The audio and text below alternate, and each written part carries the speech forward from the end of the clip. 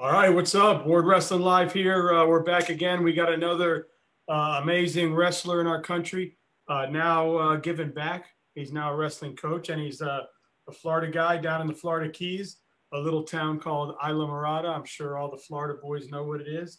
But he was a two-time Florida state champ at Coral Shores High School down there. He went 124-7. He was a 2016 Monroe County Athlete of the Year.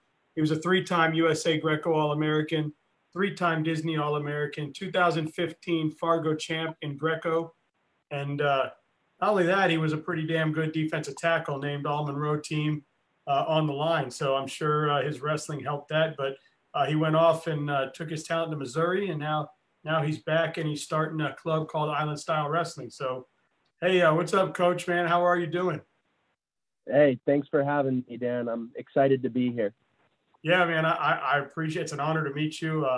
Obviously, through my father, I've heard a lot about you just because he's local and he's very into the community down there, and especially into the athletes. And he's always posting accolades that you guys do, and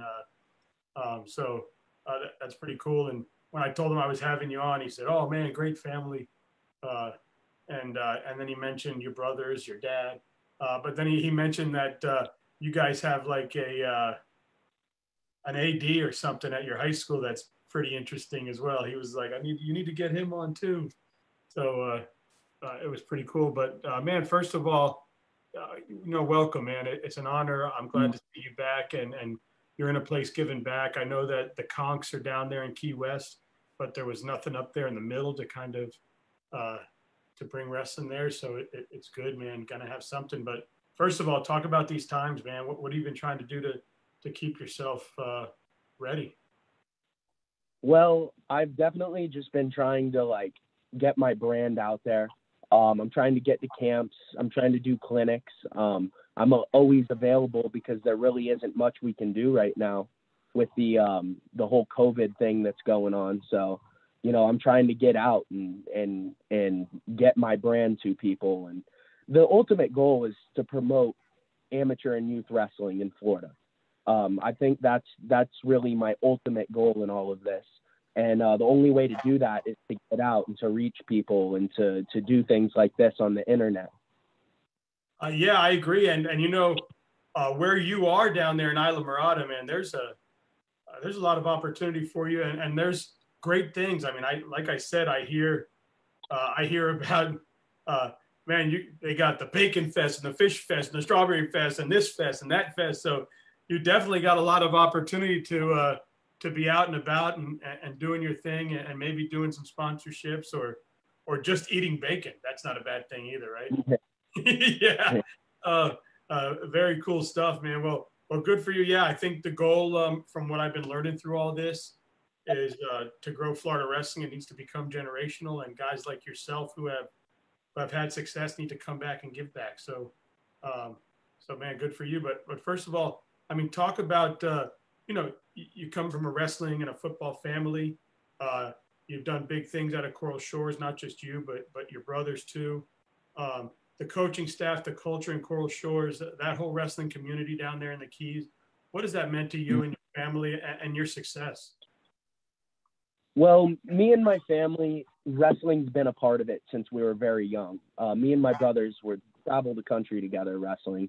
My family, when we were much younger, had an RV, and we'd go around in the RV wrestling. That was our vacation trips.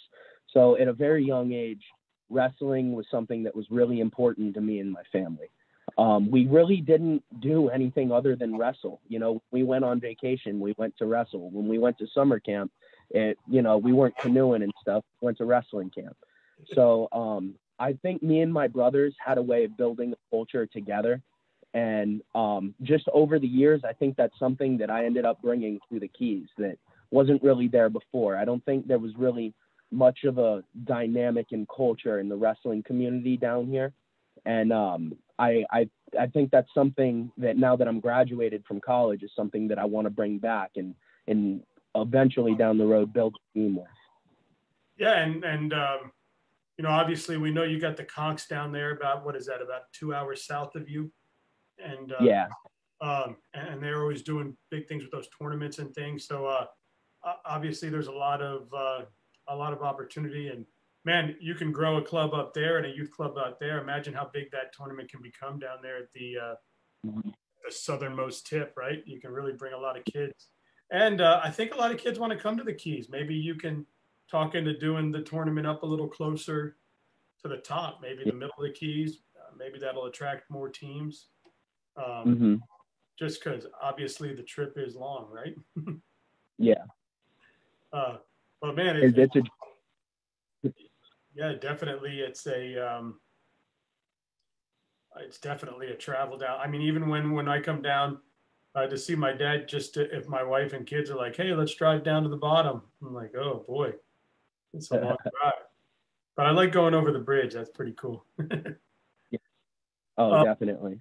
Yeah, man. So talk about. I mean, obviously those guys have meant a lot to you, and now you're getting ready to put a club together and be able to kind of create a feeder program to grow Keys Wrestling.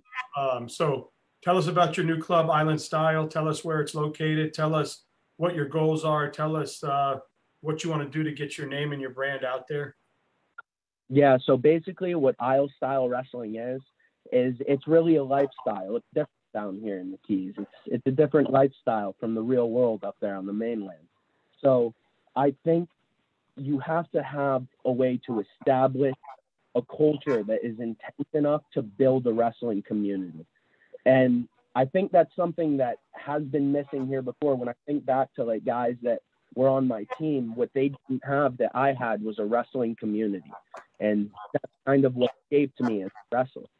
I think that's really important for any athlete to have a community that you rely on. I want to build that down here. I want to have a community of kids and a community of wrestlers that rely on each other. They hold each other accountable, because at the end of the day, that's what it really takes. It takes a community of people to build something special. Yeah, and I saw you're putting a little room together there. I know you've been posting. Feel free when we get off down the road here to jump in there, post links to your room, post things that are happening. But yeah, I mean, you've already had some studs in the room. I saw you with Florida State champ Bryce Marcus in the room. I saw you with ACC champ Zach Sherman. Two Florida legends there, and then of course, I mean, you took them out fishing too. So meanwhile, you can go wrestle and go fishing. It's the only place really in the country where you can go to a fancy steak dinner in your flip flops. Right. It's completely unique to anywhere else. And I think that's one of the things I love about it so much. And now, what are your goals for the room? I know your teachings, but as far as are we starting? Does it matter what age you are? Does it matter what level you are? Are you looking to grow everything from that 5-year-old all the way to college athletes coming down and training in the room during the off season? Yeah, exactly. K to 12, really whenever they want to start wrestling, I'll take anybody that wants to learn how to wrestle. That's really, from elementary school to high school. Because past that point, it's not really, if you're going to college to wrestle, you know how to wrestle. You know what I mean? I think I kind of want to just give more kids the opportunity to go to college and wrestle if that's what they want to do, because that's not really down here.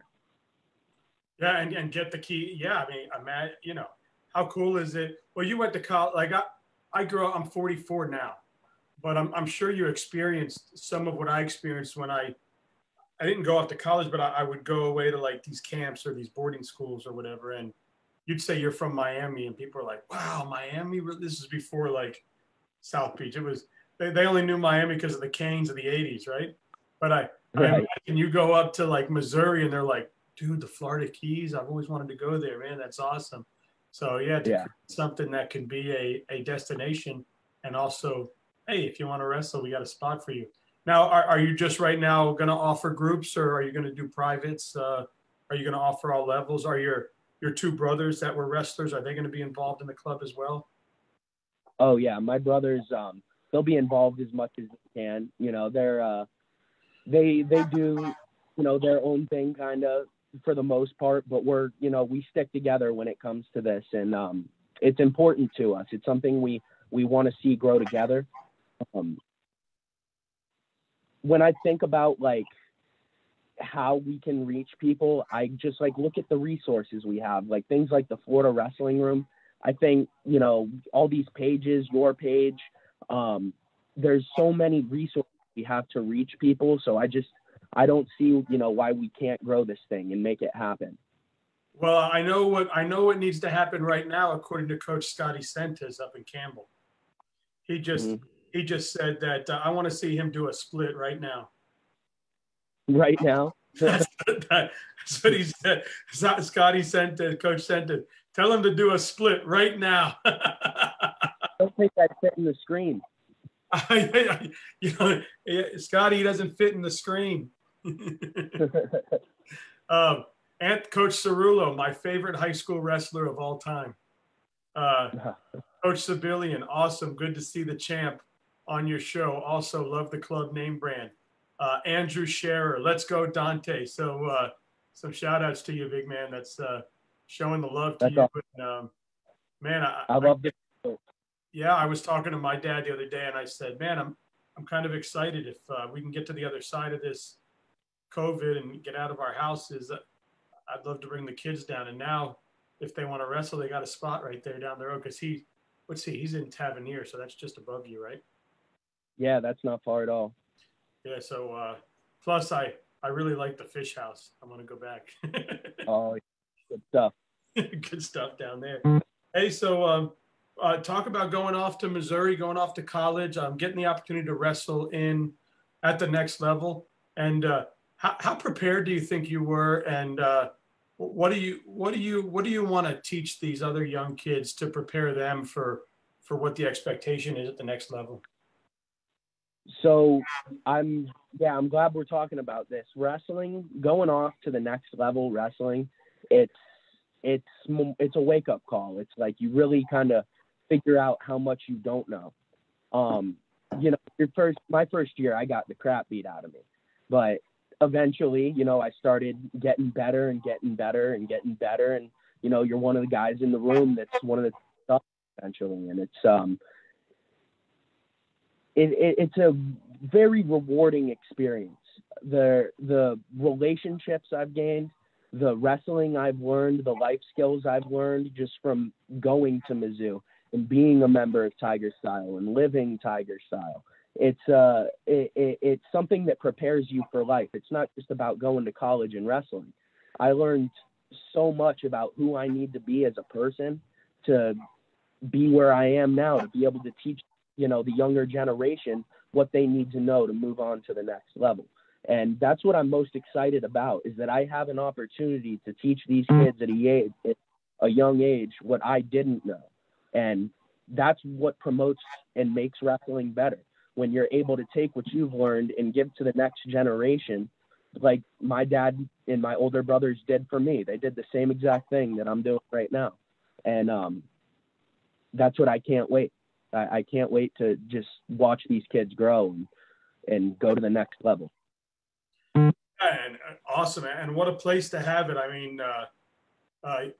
man, look, you could have these little weekend camps where they come down and wrestle a little bit, and then in the afternoons you can go out on the boat and throw some lines down, teach these kids how to do some fishing.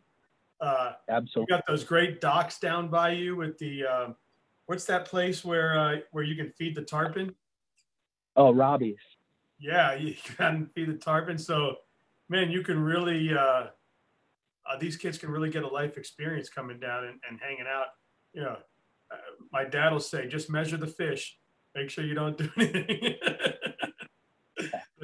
I know mini season's coming up. He was already posting like, hey, don't, and I agree. I mean, you're a lifelong Keys guy. So, I mean, you want your kids and your grandkids and your great grandkids to be able to experience the same thing. So, yes, hatching the Keys is not good, right?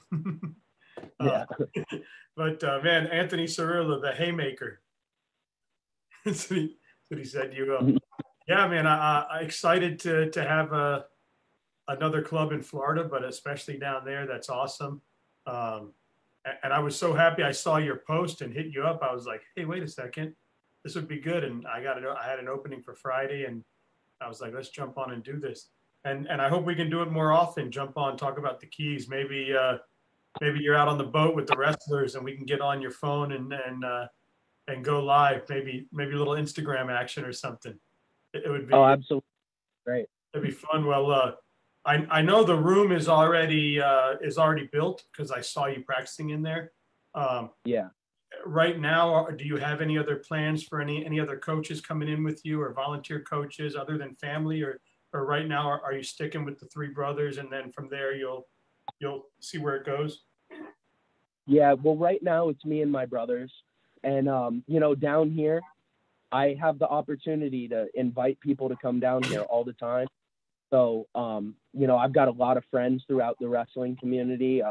Zach Sherman, who's actually lives down here now, and so we work out together there all the time, and I can't complain having a guy like Zach around for my guys. It's incredible. He knows so much, and he can give so much. He's one of the most bar none, one of the most talented wrestlers I know. So just having guys like him around, that's what I need, and that's what's going to build. Yeah, awesome. And hopefully, and as you grow, the room grows and gets bigger, and outgrow that space and expand on bigger spaces, and do some cool things. So, man, I really appreciate you. I've got 10 questions for you. Ready? Mm-hmm. All right. Chef Michael's or the Fish House? Oh, the Fish House.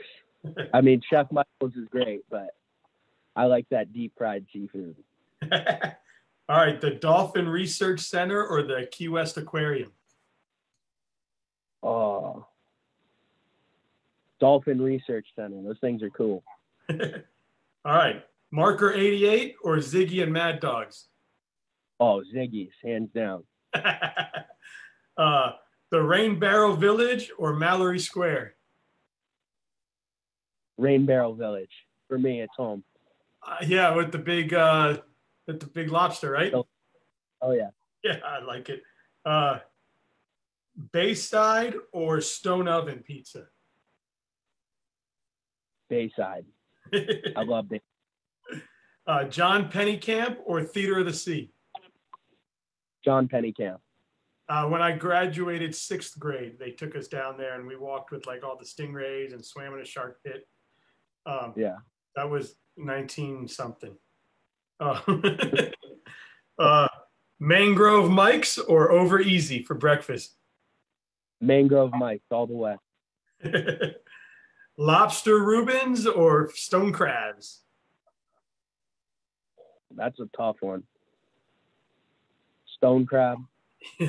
Those lobster Rubens are good too. Yeah. All right, Florida Keys Brewing or Islamorada Brewing?